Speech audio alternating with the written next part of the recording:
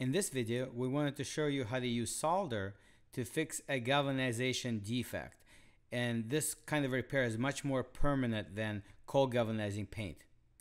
And really, anywhere you have rust on a galvanized piece of steel, you can use this technique to permanently fix the rust spot.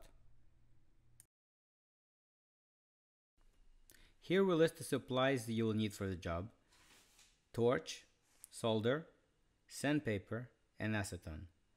Notice that the flux is optional. For this demo, we'll touch up the nose on this anchor. Step 1 is preparing the surface.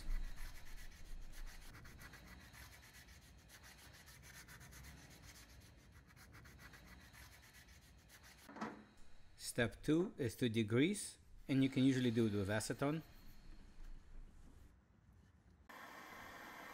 Step 3 is to heat the metal to the temperature stated.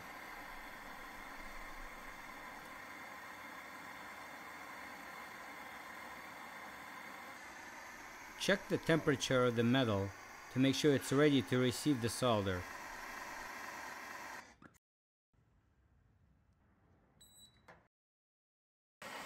You're finally ready now to apply the solder.